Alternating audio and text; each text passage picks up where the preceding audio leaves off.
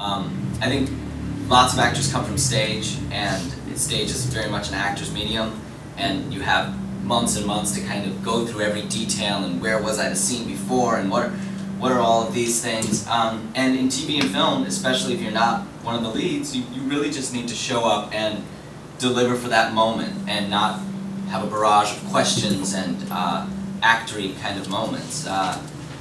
It's being an actor, or being anyone on a set if you're not the director, is really being a paint color.